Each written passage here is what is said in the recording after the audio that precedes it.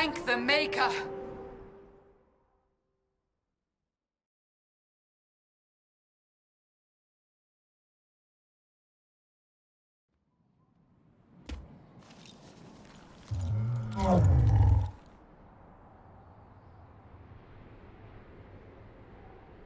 What would you have me tell them? This isn't what we asked them to do. We cannot simply ignore this. We must find a way. And who put you in charge? We need a consensus or we have nothing. Please, we must use reason. Without the infrastructure of the Inquisition, we're hobbled. I can't come from nowhere. She didn't say it could. Enough! This is getting us nowhere. Well, we're agreed on that much. Shh. You need rest. They've been at it for hours. They have that luxury thanks to you. The enemy could not follow, and with time to doubt, we turn to blame. Infighting may threaten as much as this Corypheus. Do we know where Corypheus and his forces are? We are not sure where we are, which may be why, despite the numbers he still commands, there is no sign of him. That, or you are believed dead. Or without Haven, we are thought helpless. Or he girds for another attack. I cannot claim to know the mind of that creature, only his effect on us. The only thing yelling gets us is a headache. Another headache. They know. But our situation, your situation, is complicated. Our leaders struggle because of what we survivors witnessed. We saw our defender stand and fall.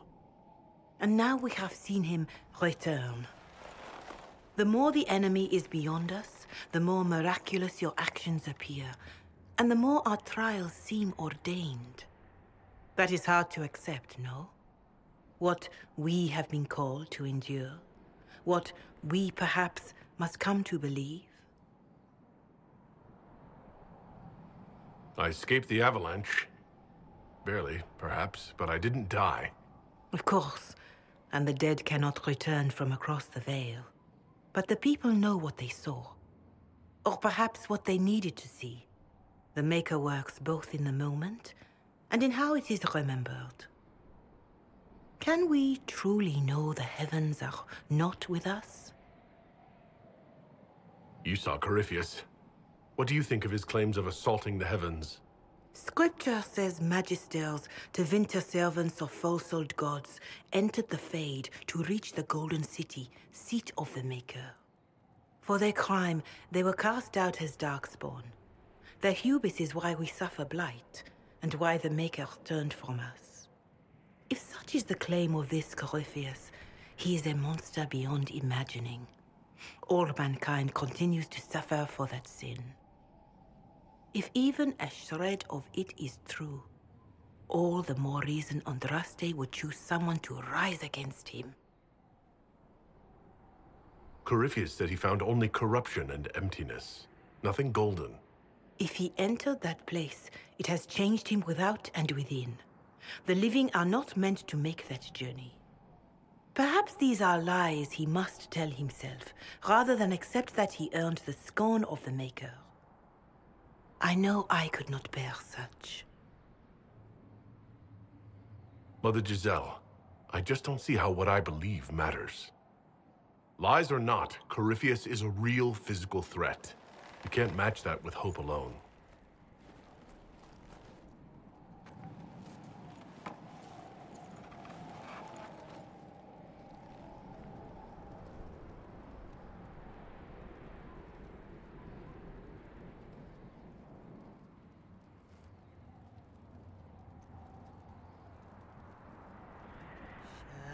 Shadows fall and hope has fled.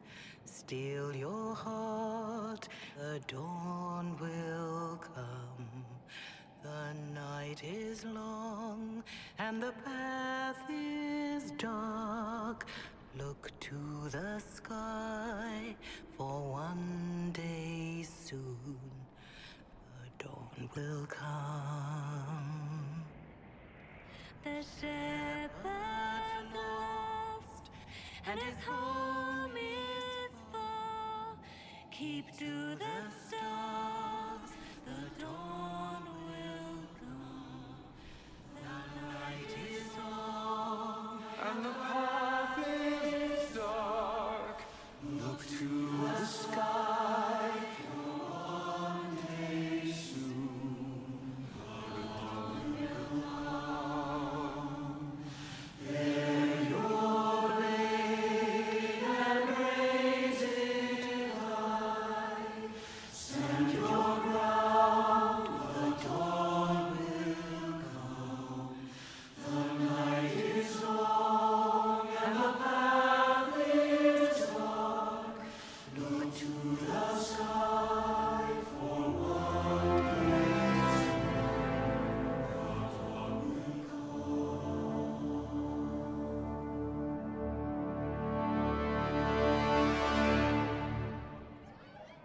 An army needs more than an enemy.